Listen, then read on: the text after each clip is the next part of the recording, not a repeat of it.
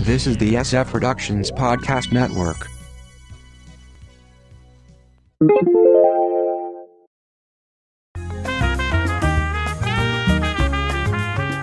That really wonderful TV year, 1985. From the Pop Culture Bunker, I'm Mindy. And I'm Mark. You can check out our audio podcast, How I Got My Wife to Read Comics, on iTunes or on our website, sfpodcastnetwork.com.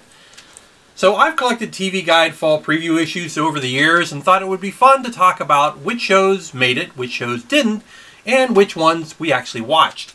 I have to give credit to Ken Reed's TV Guidance Counselor podcast for this idea. We have some early starters that premiered before the fall of 1985. Crazy Like a Fox on CBS. Senior private eye con artist Jack Warden isn't ready for the home yet. His attorney son, John Rubenstein, keeps getting pulled into his dad's cases. Penny Pazer plays the attorney's wife and Robbie Kiger his son. Lydia Lay, then Patricia I.M. Thompson played his secretary. The show ran for 2 seasons and was a top 10 hit before CBS bounced it around their schedule. A TV movie, still Crazy Like a Fox, appeared a year later.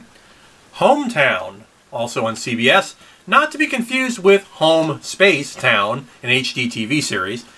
Essentially a Big Chill ripoff, the show was about college friends dealing with their now adult lives. Jane Kaczmarek, Andrew Rubin, and Daniel Stern starred. The audience didn't get or give much of a chance to learn about the characters. It was premiered in August and was gone by October. Moonlighting on ABC, the series that shot Bruce Willis into superstardom and resurrected Sybil Shepherd's career. It also established the dramedy as a TV genre. Meet Maddie Hayes, a former model whose accountant embezzled all her money.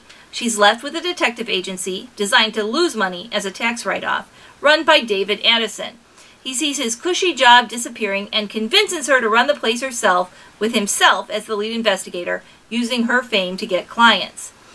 Alice Beasley plays Agnes, the office secretary, and Curtis Armstrong plays a junior detective and Agnes's love interest. That last point becomes very important, as the show over time began to concentrate on their relationship because Shepherd and Willis's off-screen acrimony made it necessary to do so.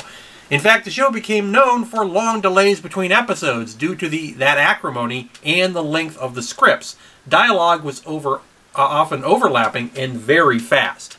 Moonlighting often broke the fourth wall, actors directly addressing the audience, a prop master ending a scene by literally walking into it and taking the gun from the bad guy. I remember one line of dialogue from David telling Maddie to, "Come in, find your key light." A key light is designed to illuminate a particular performer, and they find where to stand in order to be lit best.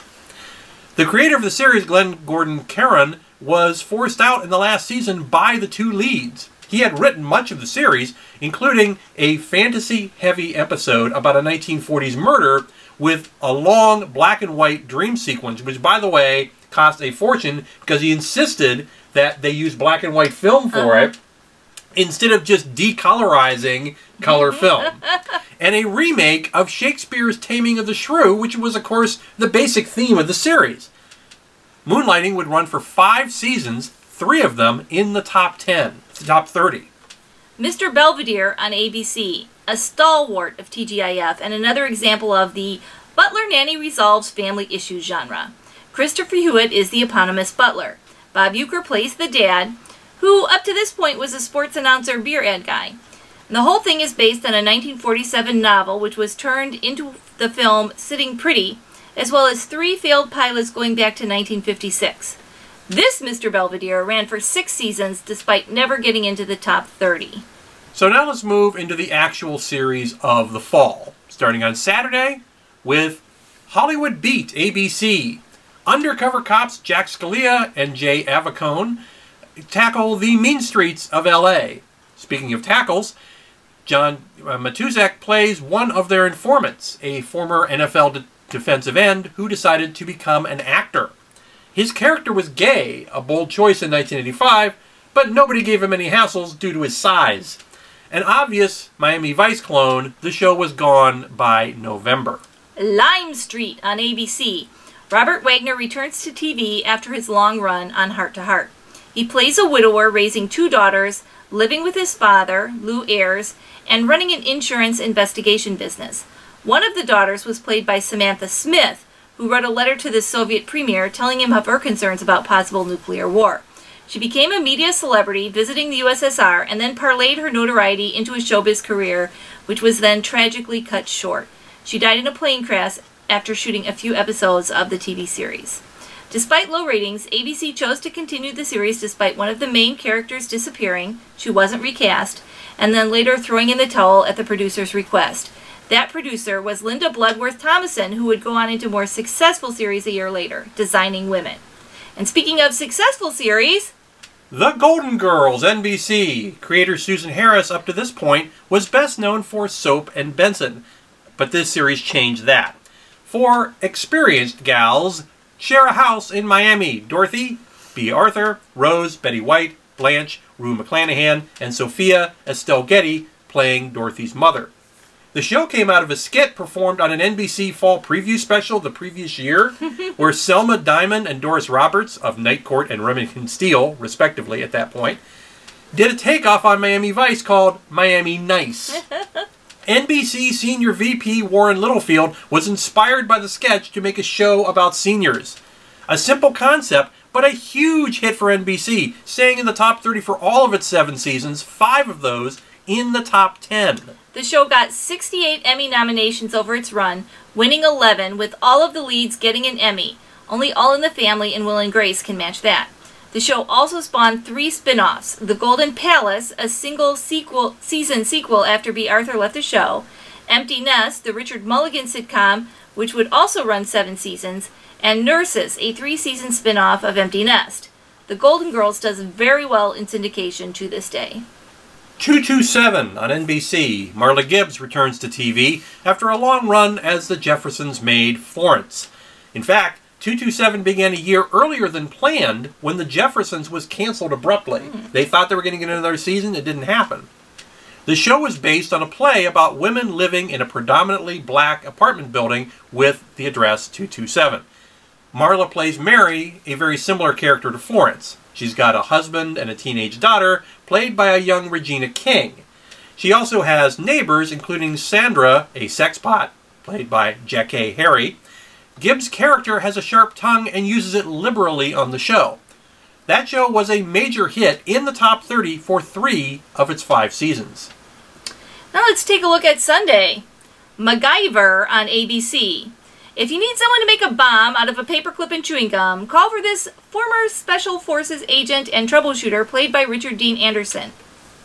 His boss at the Phoenix Foundation, a shadowy do-gooder private company, was a TV trope at the time, was played by Dana Elcar. MacGyver would save the day, the girl, the world every week. It was a hit, running for 7 seasons. It also generated 2 TV movies, a proposed Young MacGyver series, and a reboot starting in 2016, and a knockoff SNL sketch stretched into a movie called MacGruber. Patty and Selma Bouvier on The Simpsons adore Anderson, and he even appeared on that series. Amazing Stories on NBC. Steven Spielberg comes to television, writing and producing an anthology series which will end up as the trope of 1985. In order to get Spielberg, the network had to agree to a 2-year contract. The show was not a big hit, but it did become a cult favorite.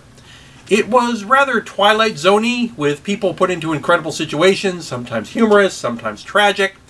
2 episodes I remember, an alien signal is picked up. They are doing knockoffs of the 1950s TV series they picked up from us. Then they come to Earth and are greeted by Milton Berle. A teenager discovers a chemical which will turn a picture into 3D life, so he uses it to get a supermodel.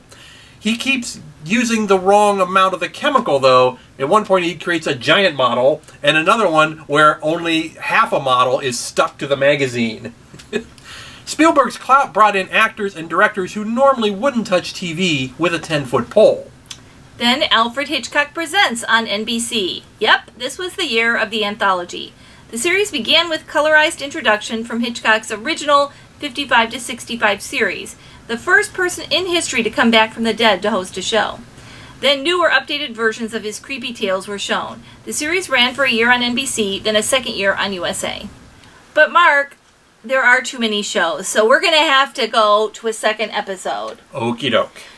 In the meantime, while you're waiting for us, you can check out our audio podcast, How I Got My Wife to Read Comics, on iTunes or on our website, sfpodcastnetwork.com. From the Pop Culture Bunker, I'm Mindy. And I'm Mark. Thanks for watching. Thank you for being a friend.